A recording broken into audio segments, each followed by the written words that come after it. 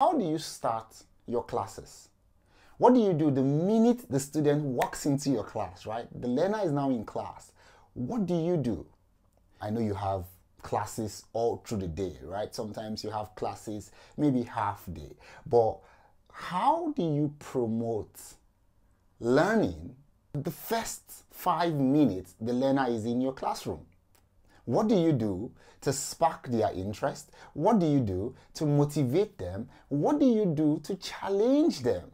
Now, it's either you're doing that activity to reinforce what they've learned before, or you're doing that activity to promote what they are going to learn today, or you're doing a completely unrelated activity to the topic of the day, but also to challenge and to motivate them, right? The essence is to make sure the students and the learners get thinking the moment they step into your class, regardless of where you teach, regardless of how demotivating or motivating the environment or school you teach is. You need to become the factor in that school that makes the school motivating. You need to become that teacher in that school that helps the students to aspire again. You need to be that teacher in that school that from the way you start your lessons, you're raising the aspirations of students, you're raising they're sparking their interest, and then you're also making them interested to learn. You're also raising self-esteem at the same time. Now, one of the ways to make sure that you have engaging classes, engaging sessions with students in your classroom is to know how to start your lessons. You need to understand that the way you start your lessons, as soon as the learners get into your class and you're getting them to think right from the start, that is the way that you would sustain attention in the lesson. It is important that you have a purposeful start to every lesson. As soon as students get into your class, they are thinking. Now, I've seen people start using a mix of activities. I've seen people do a plethora of things to start their lessons, and it really mustn't start when they come into the classroom. It can also start from the door, because one of the things you want to do as a teacher is to make sure that you motivate the learner. Some teachers, I see them stand at the door to greet students as they walk into the class. Hi James, I'm calling them by their first name. Hi Michael, how are you today? Welcome to class. Hi Jane, hi, welcome to class. Just that activity, because that's also an activity, standing by the door to greet the students, the learners as they go into the class. That's something I see some great teachers also do. I've seen teachers use music to start their lessons. If you teach in a place where you have an interactive board, where you have a screen and you can play music, as soon as the students are kept coming into class, there's music at the background, something motivational, something that starts them off. Some of them will come into the class even dancing as soon as they hear that music playing. You know what? I've seen educators do that. I've seen people also, when they teach in primary schools, that would put like a cardboard somewhere, and if a student touches like maybe a high five, they will give them a high five. If a student touches, like, they will draw like all these things, and if a student touches like the heart or a hug, they will give them a hug. Just something to start the day. Something to start the kids off, something to make sure that the learners are engaged and motivated as soon as they're coming into your class. How you start a class really, really matters. It's key to how you sustain attention. It's key to how you help the learners learn in the class. How do you start your lessons? What do you do?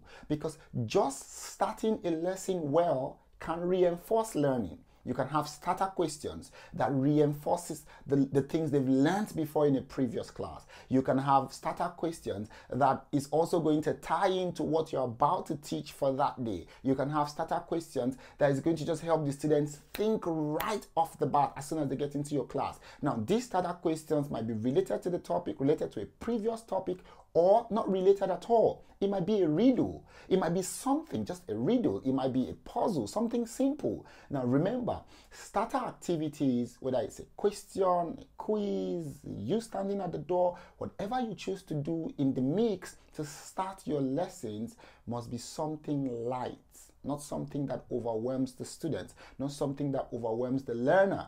It's important you understand that. Just something for the first 5 minutes that starts them off very well. Something to make them think. Something to give them that urge to learn. Something to motivate them. Something to sustain their interest in learning. And let me tell you something. If you start your lessons well, you will have engaged students all through. How are you going to start your next lesson? I understand that sometimes you have to teach the whole day. Am I going to start every lesson for the whole day? Yes, because if you have different students coming into your class for different lessons, you have to start every lesson in a new way. You have to be motivating. You have to be that teacher that is innovative. You need to look for ways. What's going to be your unique style to start in your lessons. It mustn't be one thing you do for the whole term. It might be today you do this and this week you do the other one. Students want to come into a class with a teacher that is motivating. No student wants to come into a class that has a grumpy teacher. No student wants to come into a class that has a teacher that just feels like, the reward, I don't get rewarded for this job, and all the, listen, students don't even know what you're going through or growing through. All they care about is the fact that there's somebody that is going to teach them today, that is going to raise their aspiration, that's going to motivate them, and how you start your lesson matters a lot. Right? It's important that as a teacher, you begin to find ways to start lessons well. You need to have purposeful starts to every lesson. How do you keep students engaged in the class? Because as soon as they're in class, they must be learning. And they mustn't learn just what you teach them.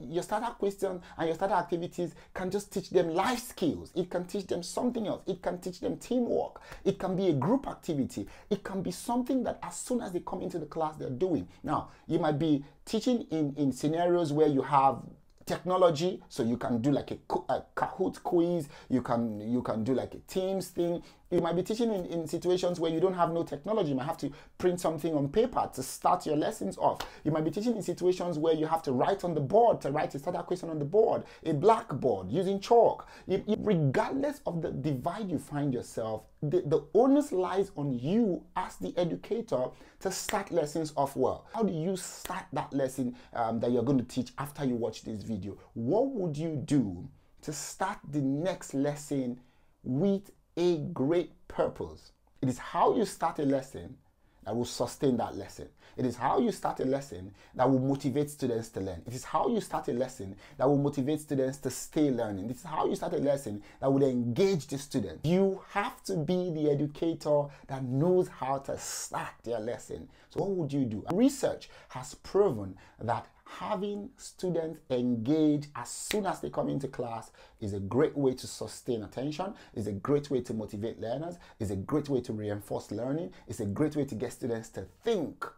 What would you do for your next class? How would you start your next class? Would you use a starter question? Would you use a quiz? Very short, maybe 2 questions. Would you use a puzzle? Would you do a riddle? Would you play music? Would you greet them at the door? What would you do that would be different from what you've been doing before to start your next lesson? Every lesson that any great educator has with their students must have a purposeful start. So go on the next lesson and have a purposeful start to that lesson. If you need ideas, if you want me to speak to you and kind of talk to you on how to engage your learners, we can have that conversation. But remember that a great educator is that educator that knows how to instantly engage their students and get them thinking as soon as they come into the classroom. This is a thankless job, but this is a global job. And we are educators. We were born to do this. Global is possible. My name is Zion. I am your teacher friend. Bye-bye.